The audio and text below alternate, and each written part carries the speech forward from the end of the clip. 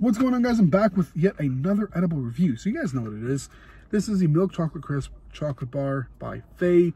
This is a THC infused chocolate bar.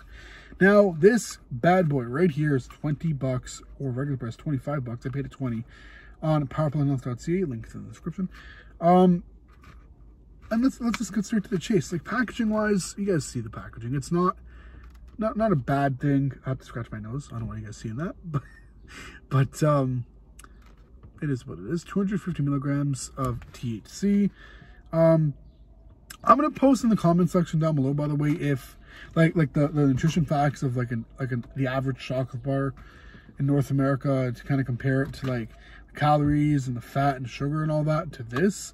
For those of you guys like myself who are actually kind of interested in seeing how much more or less of each of those kind of things they have, going from like one to another. So looking at the nutrition facts, as I just stated, serving size, it says, and this is, when I say serving size, it usually means, or well, it does mean the recommended portion of whatever it is you're using, in this case chocolate bar, or sorry, consuming, I meant to say. So, you know, what they would recommend you take as a serving. So like, for instance, I personally would recommend no more than like 2 pieces for one person, because I mean, like, after that, you just really want to get fucked up, take the whole thing. But I think that would just be extreme overkill. So again, 25 milligrams per piece, 250 milligrams in total.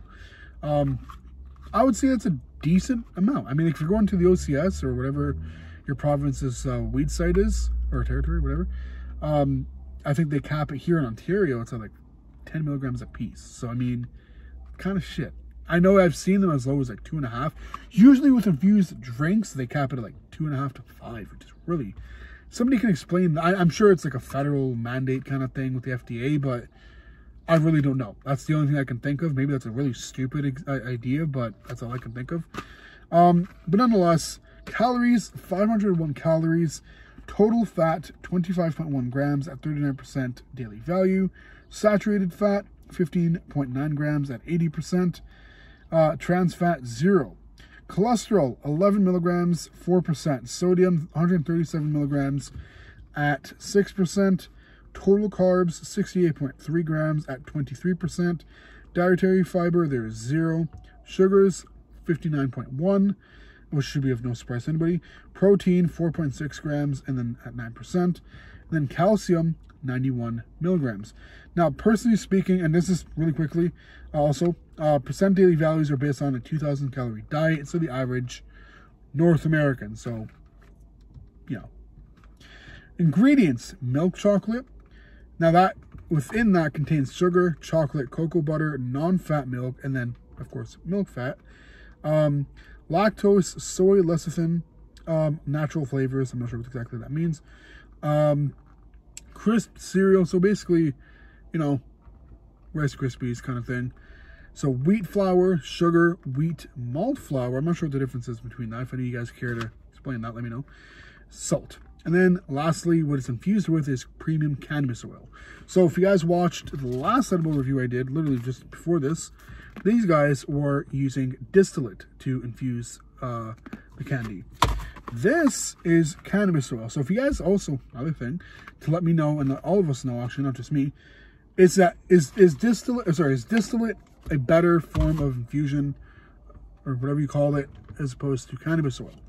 Now, I'm going to talk about my experience with this, and that may sum it up for some of you guys. But again, I want somebody to actually legitimately let me know the black and white of, hey, yeah, distillate is better, or cannabis oil is better, or shatter is better. I'm assuming, not that I've tried it, I really want to. If you guys know anywhere I can buy them, let me know. In Toronto, Ontario. Shatter chocolate bars. I've seen them for like 40, 45 bucks. I don't think Power Plant Health has ever sold them, or at least I don't think they will anytime soon. But let me know. So again, it is about, in terms of like ingredients other than the cannabis and oil, about average. So like a milk chocolate crisp kind of chocolate bar. By the way, if I haven't mentioned that, even though it's in the title, that's what this is: milk chocolate crisp flavor. Allergens may contain traces of soy and or milk. The production facility is not nut-free. Directions, and this is something I actually do really recommend, agree with, and recommend. As recommended, beginners are advised to consume no more than 10 milligrams. Wait a minimum of 1 hour before the edibles take effect. If effects are not noticeable, increase dosage by 5 milligrams at consumer's discretion. For best results, like a girl, let it melt in your mouth.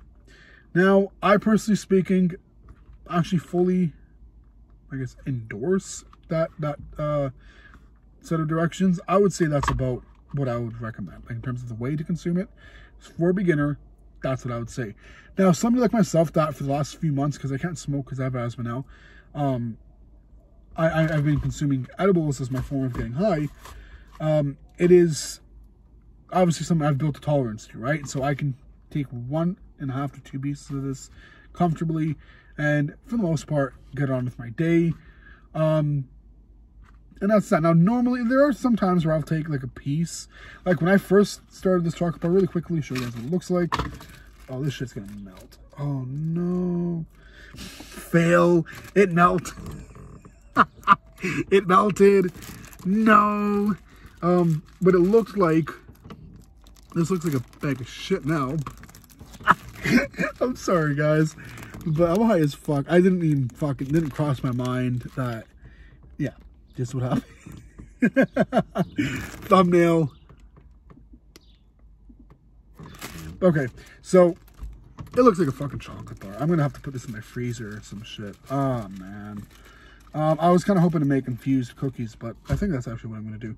I don't know, but nonetheless, taste-wise, I mean, sorry guys, it does obviously taste like chocolate. You don't taste weed. That's one thing. I've heard some people say when they try edibles, they have like a weed taste to it. I'm not sure exactly what that's supposed to mean, because I've never tasted weed in any edibles, and I've tried quite a few different types of edibles, both legal and street. So take that as you will. That being said, I mean, it's a nice taste. It tastes like chocolate. I do believe they also have a strawberry something flavor, and then there's 2 other flavors. I don't know what the third one is, so. But again, these will be linked down below in the description. I would say, like, it takes me usually, like when I take 1 piece, it takes me about 1.5 hours to 2 hours for it to really start to kick in to where I feel it. So it's a given though. Like lately, I guess my tolerance is a little bit lower or higher. I'm not really sure. So it takes a little bit less time for me to start feeling it now. But I think that's because like I'm like fucking 2/3 of the chocolate bar in, and I've had this for about a month. So I mean, I would say, given the tolerance to it now, it's good. I actually really like this, and would fully recommend it as a gift, especially. I mean, if you have a friend that fucks with edibles, you know, and there's people out there that like weed but just don't really like the smoking aspect of it, so they may not smoke frequently, but they really I know a few people that are like that fuck with edibles heavily, like on the daily, like the way that I would fuck with like joints and shit, like 3 times a day. People fuck heavy with edibles, man. So that's that, you know. But out of 10, what do I rate these? High-wise, I mean, this is something that I would really say is a game changer in my opinion. The first 3 pieces, 1 piece each, got me just fucking zooted. Like, now, like I said, I can take 2 pieces to get to that kind of experience. At $25 for a chocolate bar, I mean, it's not a bad deal. I paid $20 because it was on sale. But that being said, it's not a bad deal either which way. I mean, even if this was a $50 chocolate bar, admittedly, I still would not mind. I mean, I'm being dead honest. I would still see the value in this because it's something, even though it takes a little bit longer than the average edible, at least for me. Now, again, granted, it's going to vary based off from person to person. Kind of like with alcohol, you know, some people have a higher tolerance. Some people have a lower tolerance. Some people, it takes a little bit more alcohol in their system to get them fucked up. Some people, it takes less. So that being said, take this, you know, your own discretion, as they said as well. And that's pretty much that. If there's anything I forgot to mention that you guys point out, let me know in the comments, and I'll pin it and answer it directly. And, I mean, out of 10, man, do I recommend this? Hell fucking yeah. 10 out of 10. This is a certified fucking banger of an edible. Certified banger of a chocolate bar, at least, you know. So, if you guys have any questions, let your boy know down below in the comments. And until next time, deuces. Also, by the way, I'm not sure if you guys have watched one of my last videos. I'm growing weed now. I've recently transferred these into these biodegradable cups because they're starting to grow, and the one plant's roots were pushing out of the green cup that I originally had these in. So I've moved them into this. This is the one that it's fucking pushing out of the dirt. So repotted them, and I have them here in the smoke mobile. So, or the Hootsmobile. So, gang, deuces.